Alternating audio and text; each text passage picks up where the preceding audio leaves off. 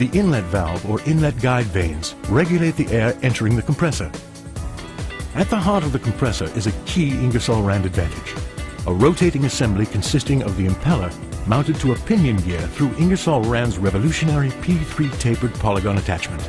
The attachment's precision fit and polygon shape lock the impeller and pinion together in 3 dimensions for a precise and sturdy connection.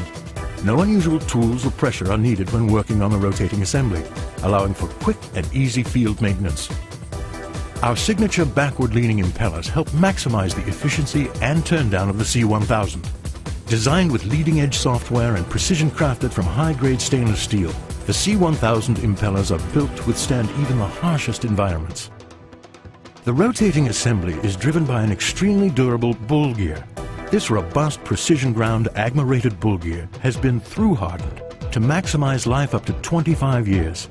It's connected to the motor via a flexible gear or dry-type, maintenance-free coupling. The low-speed bull gear bearings add to the durability, since no thrust is transferred to the bull gear shaft. The assembly rides on a thin film of oil separated from the air by non-wearing carbon ring seals, ensuring 100% oil-free ISO Class 0 air in all operating conditions, including being unloaded. Single-piece carbon ring seals minimize air loss by more than 50% when compared to labyrinth-style seals, which could save users more than 140,000 kilowatt-hours of electricity per year.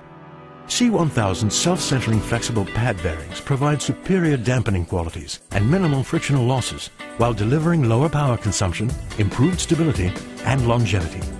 After the air is accelerated by the impeller, it's slowed by a diffuser vane plate and shaped scroll.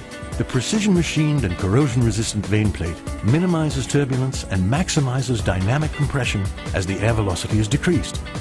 The coolers knock moisture out of the air through temperature reduction. Water flows through the extended surface-style tubes, which effectively reduce the air temperature to as low as 5 degrees Celsius or 8 degrees Fahrenheit above the inlet water temperature. The generously sized coolers have an ultra-low pressure drop, further reducing power consumption.